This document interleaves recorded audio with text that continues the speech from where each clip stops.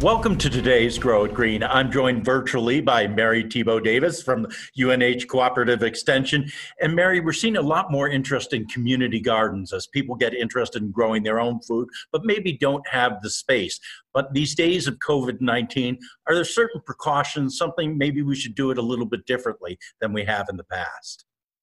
Yeah, Ray, we really need to take precautions. As you said, there's a lot more people who want to grow this year, with food access being harder to find. You know, it's a great way to grow your own food in a community garden.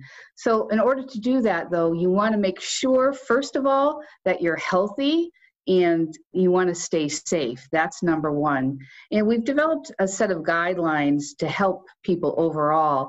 As far as gardeners go, you might want to make up a kit that you bring with you. Maybe you keep it in your car that would contain hand sanitizer, a mask, a container for trash so that somebody on site doesn't have to deal with it. You really want to carry in and carry out, what you have. And tools, if you can bring your own tools, that way you're not sharing. But if you are sharing tools, you want to make sure that you're, wiping those tools down with like hand sanitizer before you get started and then after, so that the next person using them, doesn't have to worry. Mary, you also have some guidelines for the organizers. What are some of the things that they should keep in mind?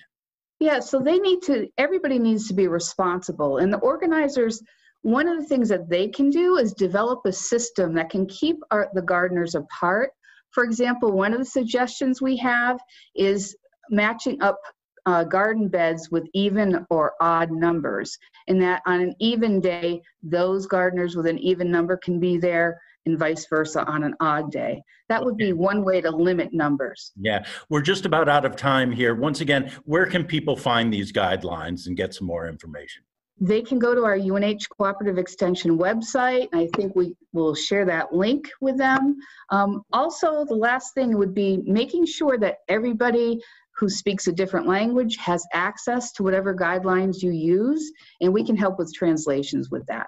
Okay, and hopefully you'll have a prosperous growing season here coming ahead. And that's it for today's Grow It Green.